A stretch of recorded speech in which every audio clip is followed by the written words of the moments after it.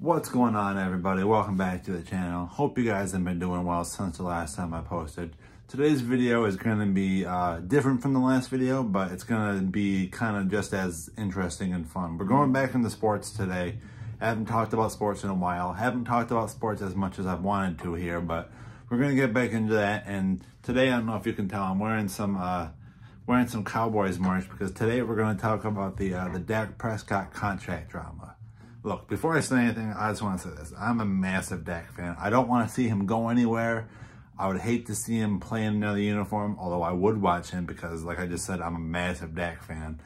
And I think the whole debate is Dak good enough to win us the Super Bowl? Because, look, this is the Dallas Cowboys.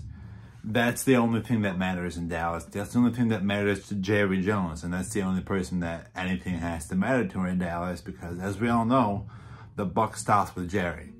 So the question becomes, does Jerry think that Dak is good enough to lead this team to the Super Bowl or lead them to the promised land? You know what I mean?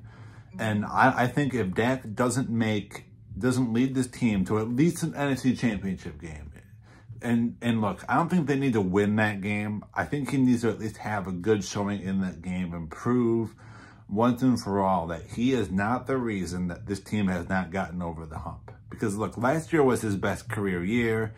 He's by far the best quarterback in his draft class. I think we can all agree on that. Who are we going to say is better? Jared Goff, Christian Hackenberg, I think came out in that same draft. He's by far the best quarterback in that draft, the most talented quarterback in that draft. I think it's one of the most talented quarterbacks in the league by far. I think he's top 5 as far as talent and all that stuff goes. But obviously, it's a team sport, so like I just said, this is probably going to be the toughest year in his career to make that push because guys have gone elsewhere. You know, no Tony Pollard. There's like a whole list of guys we've signed, and then there's like a thing of like, I think we brought in like a long snapper, which is great to have a long snapper, but we need more than a long snapper if you're going to help Dak win a Super Bowl. And I'm just going to say this. I would hate to say it, but if Dak doesn't lead this team to an NFC championship game this year, if he doesn't do that, I don't think that Jerry should give him an extension. I really don't. Because like I just said, like I've been harping on for the last couple minutes here, the only thing that matters in Dallas is championships. I'm going to keep saying that because it's true. You know, this isn't the Cleveland Browns. This isn't, sorry, Browns fans, but this isn't some expansion team. You know, this is the Dallas Cowboys. So, and championships, those are the banners that get hung up in Dallas. And like I just said, I think Dak is more than talented enough to lead this team to a championship, to lead this team to a Super Bowl. But it's just going to depend on what comes with the season. I see the season going one of two ways. Either that happens and Dak takes that extra step to lead this team farther into the playoffs, to lead this team to an NFC championship game and maybe even a Super Bowl appearance or a victory, or this team is last in the division because of all of the players we've lost, all the talent we've lost.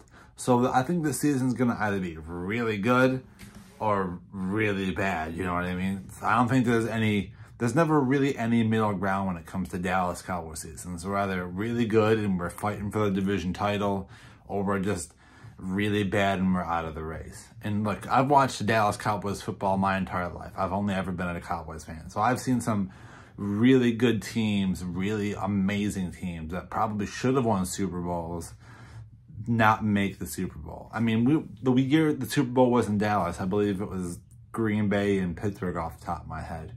We were favored at the start of that season to go to that Super Bowl, to be the first team to play the Super Bowl in our own stadium, and it just didn't happen.